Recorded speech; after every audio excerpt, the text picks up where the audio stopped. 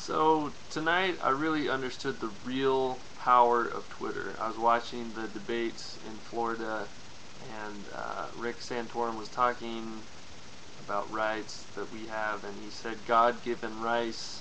Corrected himself and said God-given rights, but I thought it was hilarious.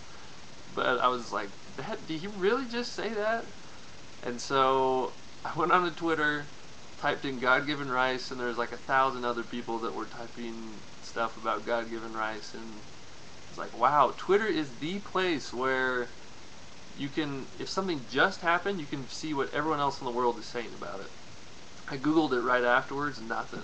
So I don't know, it just kind of really clicked for me today. That's what awesome thing about Twitter is you can see right now what everybody's talking about.